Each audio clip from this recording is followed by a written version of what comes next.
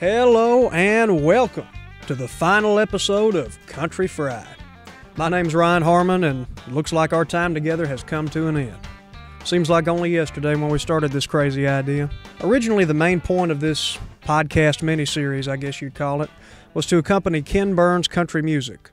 But we very quickly found out that we were filling a void that maybe we didn't know existed. But really, we shouldn't be surprised. After all, Arkansas has always been big on music, particularly country music. I think that has a lot to do with what country music is and what it represents. It tells the story of common people, just like you and me. And that, along with these conversations we've had, seem to fit right in with what AETN has always done best: storytelling. Each week, my goal was to paint a picture, if you will, of different eras and different styles of country music, while also uncovering some information you might not have known about some of your favorite country artists. This is one of the easiest things I have ever done. I got to spend some time talking to icons and legends about one big thing that we all have in common: our love of country music. And that brings me to what I've got for you today. We've prided ourselves on bringing you the best country music conversations each week, but this week I want to start a country music conversation with you. And it's the same question I've asked almost everybody I've had on the show.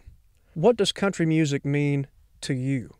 And while you're thinking about that, let's look back at how some of our guests have answered that question. Starting with the guy who kicked it all off, the only person to ever beat the devil in a fiddle contest, Charlie Daniels. Well, country music is what I cut my teeth on.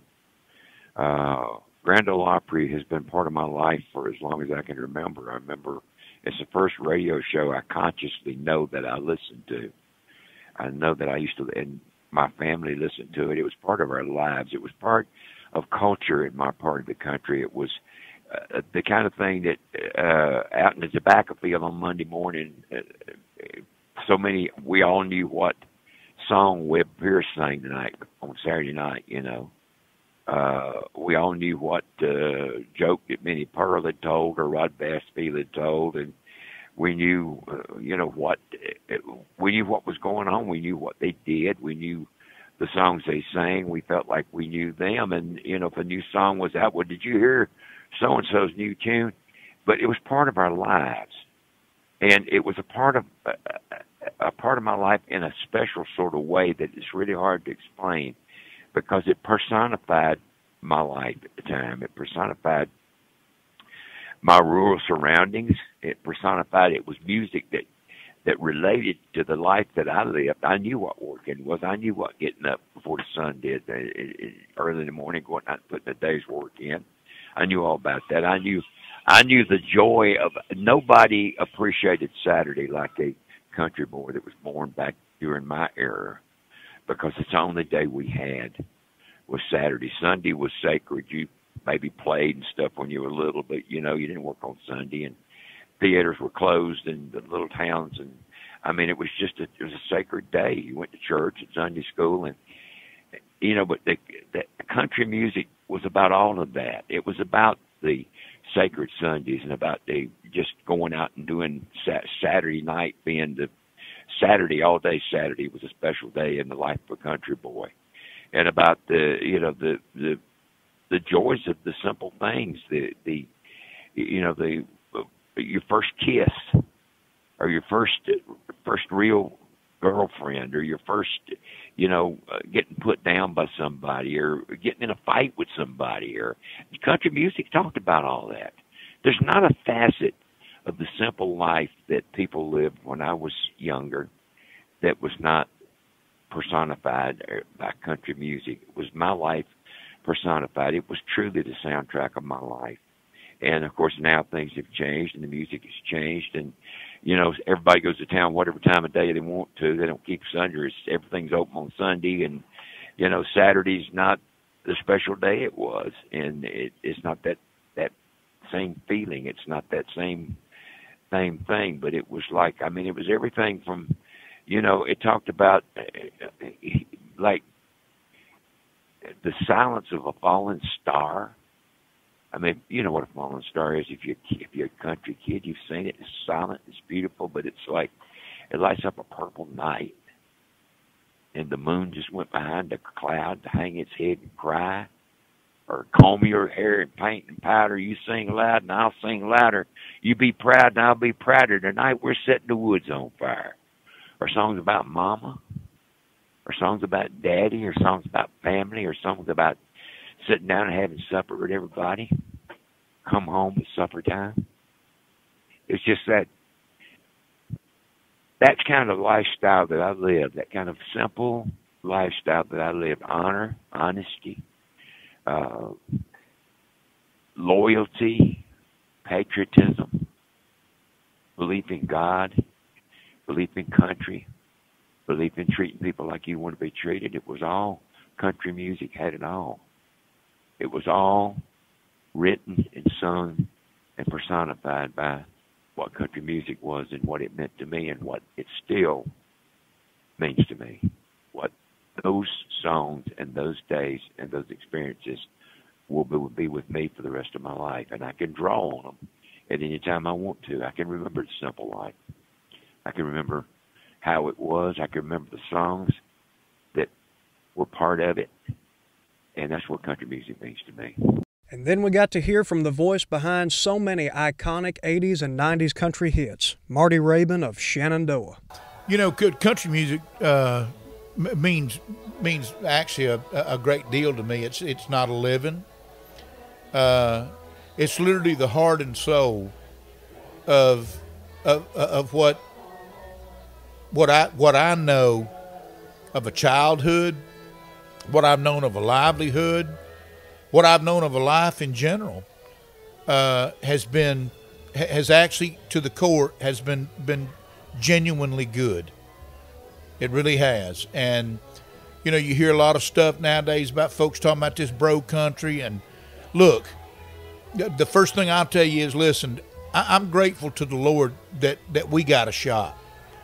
We didn't sound like Ernest Tubb when we came out, but thank goodness there was room out there, like there's room out there for anybody else to let it expand and all that other kind of stuff. The great thing that we're finding, because it is country music and it's that family type thing in it, I mean, there's a lot of the acts that are out nowadays that are wanting us to go out with them, you know, and because they feel like and believe that what we're doing is that we're actually kind of like the rebirth and the rejuvenation of 90s country music. So therefore, with that as it is, you know, it's just it's something that you find that it's always good to come home to, because you never actually ever leave it as long as you're in it. Because look, just a few weeks ago, we had the opportunity of coming together on a Wednesday night because John Berry was diagnosed with throat cancer. I mean, before it was all over with, it seemed like everybody that was in the business was there at that event that night. I mean, even before Vince shows up, before the night's over, Garth and Tricia shows up, and everybody in the world that you could think of was there that night, and it just made good for the heart of again what I believe that I've grown up with, that I've known about country people, not just the artist, but the country people that I've known as being country people, and I love it. To me, it's literally been the heart heart and soul of the United States. And we had such a great time talking to our friend Barbara Fairchild. Wow, well, a lot to say, and I think just like the testimony of the people's lives in these shows, because and like we were talking even after the show about the impact that people's music has in everyday life for folks, because you know, a lot of times people don't know, they've been hurt. I mean, it's hard to get through this world without getting hurt in some ways. And I know, and as a Christian, and my husband and I, we do a lot of ministry, do a lot of counseling and praying with people. And there's a lot of people that are closed up. You know, sometimes they grew up in a real abusive home, or, told to sit down and shut up, keep your mouth shut, or whatever. Then there's a lot of emotions and hurt sometimes that's in there that they don't know how to express it, don't know what to do with that. And sometimes just the song can turn that. And I mean, just like in Merle's case, and Johnny, all the stuff that Johnny went through, I mean, and people sometimes they get ensnared by drugs and alcohol and things like that. And, they always promise, the drug dealer always promises how good this is going to be, but yet it's a snare, it's a pit. Right. But, June loved Johnny enough. I mean, she drew the line and held him to it, and eventually some sanity came into play when they said, one way or the other, we're going to stop you, and he said, okay. And so those music can do things like open a person's heart or their spirit to other things. And it can be for good or bad. Right. But, absolutely. But that's country music, I think, is rich with those kind of values, hope, and things that opens the hearts of people. That's why I love country music. And who could forget 80s country hitmaker Sylvia? Country music for me in the roots of country music, there's a genuine, authentic desire to tell a story and to connect with people in a way that says, haven't you felt like this too? That's the core. It's relational. And I'm drawn to music that tells a story and that paints a picture. And that's what I like to write. I like when I sing a song to see it unfolding as I sing it. And to me, that's what country music at its best does so well. And we got to wrap it all up with a guy who's taken the influence from all of these legends and icons and putting his own spin on it, taking it into the future. Arkansas's own Heath Sanders. Country music is an interpretation of our lives. For those of us who don't know how to say what our lives mean to ourselves and how we live and what that means to us, we're lucky enough to have people in Nashville and all over the United States writing country songs that tells exactly what we want to say. That's what it is to me. So I want to hear from you. What does country music mean to you? Next week on Facebook, you'll be able to have an opportunity to win a really great prize. We've got an autographed country music poster. This thing was signed by some of the guests that you've heard on Country Fried and seen on Talkin' Country. People like Daryl Scott, Barbara Fairchild, Sylvia, Heath Sanders, Roy Cash Jr., and more. All you have to do is find the post on Facebook starting next week and just tell us what country music means to you. We'll pick a winner at random and let you know that you've won the poster. You can find contest rules and more information at aetn.org. And I guess that brings us to the end of our journey. From the bottom of my heart, thank you for joining me each week to share our love of this great art form. It's been my honor to bring this show to you. But even though this show is coming to an end, don't think for a minute that it's the last time you'll hear me talking about country music. Remember this, where one journey ends, another always begins. And whatever that happens to be, I hope I see you there. Just like we've talked about today, country music means a whole lot to me. I've been talking about and playing country music my whole life, and that will never change. I was born a country singer, and I'll die a country singer. I knew that was part of what I was destined to do ever since I was a little kid, riding around with my grandpa as we drove across his farm just outside of Bluffton, listening to George Jones tapes. I knew from a young age that there was something special about this music. Even at 4 years old, it spoke to me like nothing else ever had.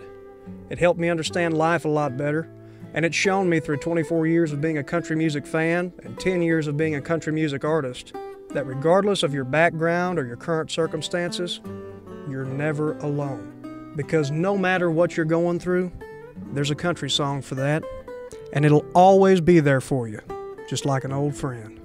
You know, I was trying to think of the right words to say to finish this whole thing off, And I thought about Johnny Carson and his last words as he signed off for the last time. He simply said, "I bid you a very heartfelt good night." But that just didn't seem right. And then it finally came to me. There ain't but one way to finish this, and that's how we started it. Country. So in the words of Roy Rogers, happy trails to you until we meet again.